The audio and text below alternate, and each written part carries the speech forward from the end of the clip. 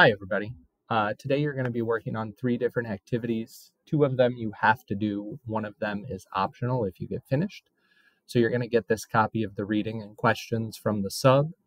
Go ahead and read through the reading, 2 pages, and then you have questions you need to answer. You'll start out with the 6 pieces of evidence that proved Alfred Wegener's theory. So just mark an X next to the evidence. And then words and definitions you're looking for in the article, and inferences. When you're all done, second mandatory item is another reading on Pangea, just a short one.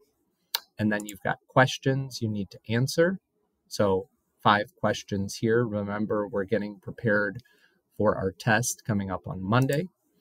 Optionally, if you have time, once both of those items are done, I've got a crossword puzzle on Pangea. Go ahead, grab the crossword puzzle, work on that.